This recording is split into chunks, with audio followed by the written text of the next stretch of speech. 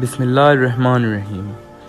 नाजरीन, अब वो मुल्क जिसकी आबादी सिर्फ 28 मिलियन है, वो ऐसे मुल्क को आंखें दिखा रहा है जो अपने आप को सुपर पावर समझता है। नाजरीन, अब इंडिया बहुत सी मुश्किलों में है। उसको अब 3 मुल्कों से खतरा है। पहला पाकिस्तान, दूसरा चाइना और अब तीसरा नेपाल। नाजरीन, नेपाल के नए मैप में उन्होंने एक ऐसा इलाका शामिल कर लिया है जो अभी इंडिया के कंट्रोल में है, जिसका नाम उत्तराखंड है। और नाजरीन, कुछ दिनों से इंडिया नेपाल बॉर्डर पर भी हालात कशीदा चल रहे हैं। नाजरीन, पाकिस्तान कश्मीर लेना चाहता है। चाइना इंडिया में इस वक्त घुसा हुआ है और नेपाल के नए नक्शे ने इंडिया की नींदें उड़ा दी हैं।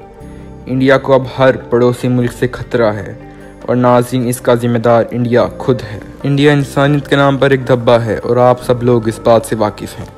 नाजरीन, अब तो आप ये तवक्को भी नहीं कर सकते हैं कि अमेरिका इंडिया की मदद को आएगा, क्योंकि कोरोना वायरस ने अमेरिका की इकॉनमी हिला कर रख दी है और अब वो इस पोजीशन में नहीं है। नाजरीन, कहने को तो इंडिया एटॉमिक पावर है, लेकिन उसमें इतना दम नहीं कि वो किसी मुल्क पर एटम बम चला सके, क्योंकि वो जानता है अगर उसने एटम बम चलाए तो कोई और मुल्क तबाह हो ना हो, वो खुद इस दुनिया से हमेशा हमेशा के लिए मिट जाएगा।